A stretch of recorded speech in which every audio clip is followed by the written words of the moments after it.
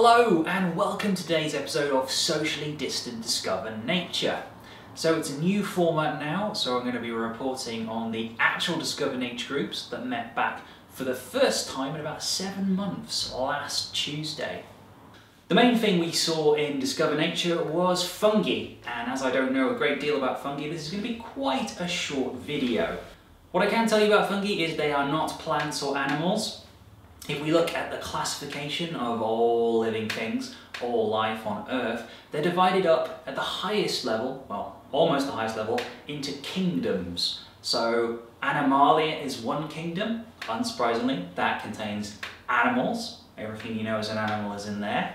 Then there's Plantae, kingdom of the plants, again, obvious, contains the plants. Then fungi are in their separate kingdom, Kingdom Fungi, which contains mushrooms, toadstools, other strange types of fungi that you might see out and about on local nature reserves or growing in your lawn or garden. Depending on what scientific research you look at or what source you look at, there are varying numbers of kingdoms. The one that we'll go to today is 5 kingdoms. So we've got plants, animals, fungi. There's another one that used to be called Protoctista, or now more commonly Protista. This contains lots of strange, single-celled, unicellular creatures like amoeba, plasmodium. Very weird. Sometimes I feel like it's a little bit of a miscellaneous category. Don't worry too much about that today. And then the other one, we've got the prokaryotes, which is the bacteria. So these are organisms with cells that do not contain a nucleus. So there you have it, fungi are not plants or animals, they are something different. And this is reflected in their structure. We know plants and animals are made up of cells, so that's like your base unit for building. Plants and animals, a little sort of blob with a nucleus containing genetic information. Lots of cell scientists shouting at me now because I've really dumbed that down. Because I do not know! Getting pretty bright now. Fungi, their basic building blocks is somewhat different. They're made up of hyphae, which are very small, microscopic, tube-like structures composed of chitin. I think it's the same material in exoskeletons of invertebrates. So yeah, little tiny tube-like things, hyphae, many nuclei, many bits of blobs of genetic material, and they sort of weave together to form a vast network which is known as mycelium, and then that forms the structure of the fungus. It is worth saying that when I talk about the structure of the fungus, what we think of fungus is actually the fruiting body. So it's not there necessarily all the time. You think of your classic fairy tale mushroom known as the fly agaric, Amanita muscari, I think. We'll put the Latin name on screen probably. So yeah, that wonderful red and white toadstool is the fruiting body of the Amanita fungus, but the bulk of that fungus is a mycelial network, a network of these hyphae hidden underground. And it's only when the fruiting body pops up and I get blinded by the sun that we notice it. And the whole point of the fruiting body is for reproductive purposes. The purpose of the fruiting body is to spread spores, the little tiny base reproductive units that will scatter to the winds, very lightweight, and then will hopefully sprout new fungi elsewhere. There's quite a diversity of lifestyles for fungi. They do all sorts of different things. Some of them are saprophytic, so they are feeding on dead or decaying or dying stuff, often plants, yeah.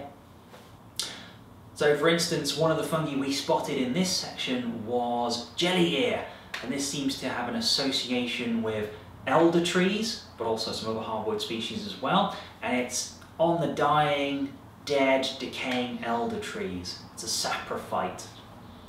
The way that fungi eat is pretty interesting, pretty disgusting potentially. They sort of excrete enzymes, break stuff down outside the body of the hyphae, the mycelium, and then absorb up those nutrients.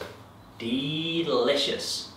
I talked about the fruiting body having a sole purpose of distributing spores, and this is really seen with the other fungus that we saw, the earth star. That's the one with a little puffy globe that you can poke and it fires a cloud of spores out. That is the ultimate aim.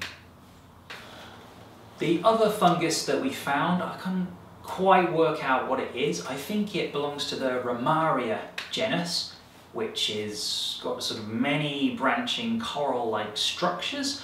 Posted on iSpot, so I had a few agreements that it is Ramaria, but as for the species, not a clue. Nonetheless, it's very good to see it. And speaking of identifying fungi, what you will need to get yourself probably is this book. Very, very useful.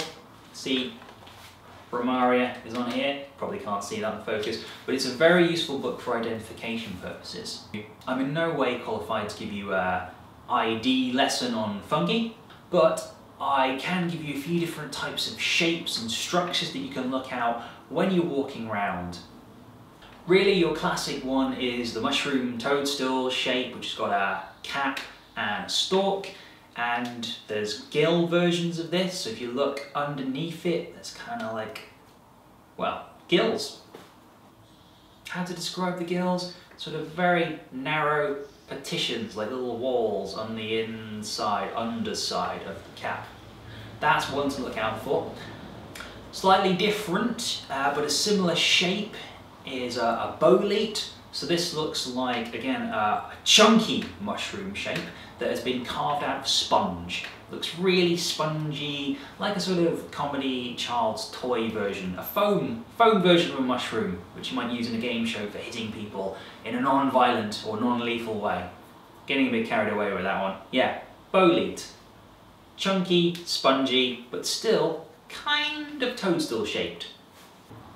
There are plenty of fungi out there that have spherical parts to them, so you might have puffballs. We've discussed the earth stars, which are very, very distinct. And a really common one that you can see in many types of woodland are bracket fungi. So these, well, do what they say on the name. They're kind of like shelf brackets that have been put onto the tree. Then you've got some weird things like stinkhorns that if you look very closely, they seem to resemble it. I could go on and on. The diversity of fungi is incredible, but I urge you to go out, see it, enjoy it, take biological records, send in some photos, let us know what you're finding, and definitely don't eat any of it. So that's it for today's Socially Distant Discover Nature. I've got a bumblebee entering the studio, so I will probably have to get that out. So until next time, goodbye.